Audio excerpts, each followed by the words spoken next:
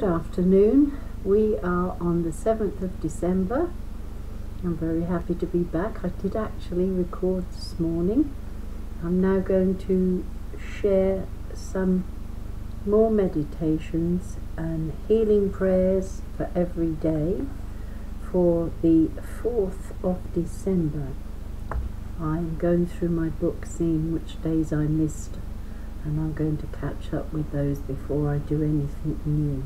Mind you, there might be too many. You're only allowed to do so many and upload in one day on YouTube. So I'm going to share with you the one I missed for the 4th of December. In the name of the Father, and of the Son, and of the Holy Spirit. Amen. Angel of God, my guardian dear, to whom his love commits me here, ever this day be at my side, to light and guard, to rule and guide. Amen. Come, Holy Spirit, fill the hearts of your faithful, and kindle in them the fire of your love. Send forth your Spirit, and they shall be created, and you shall renew the face of the earth. O my God, I am sorry for all my sins, because they offend you, who are so good, and with your help I will not sin again. Lord Jesus Christ, Son of God, have mercy on me, a sinner. The reading today is from Mark 6, verse 31. He said to them, "Come away with me by yourselves to a deserted place and rest for a while." I think I would love Jesus to say that to me, away from all the noise, the busyness, the worries. What a wonderful request, reflection. This is something that most of us would never expect our boss to say. There is no telling what Jesus will do or say when it comes to taking care of his friends.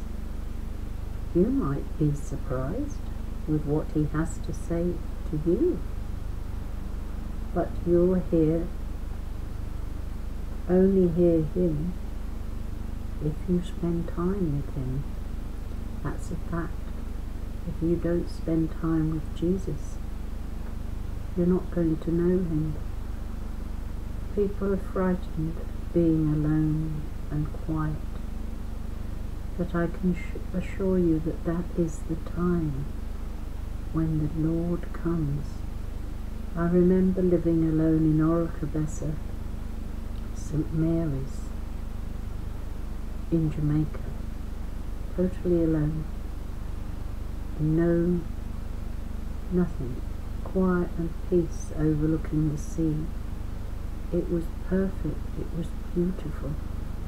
I spent hours in prayer and also on a computer at that time, typing up things then, diaries and all sorts of things. But it was wonderful. I spent so much time with the Lord. You experience healing and tranquility. It's just beautiful. Anyway, the reflection and the prayer here.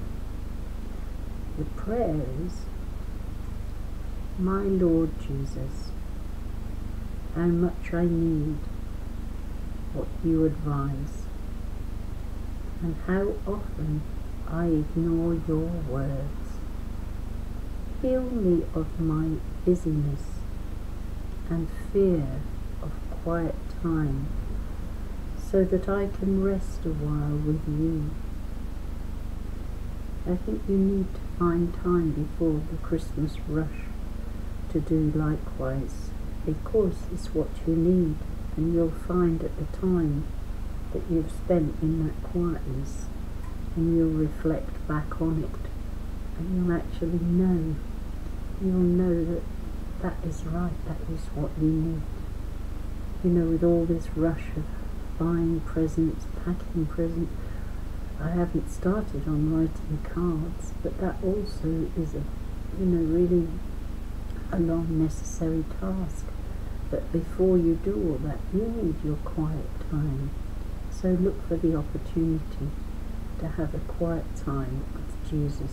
You will benefit from it, I can assure you.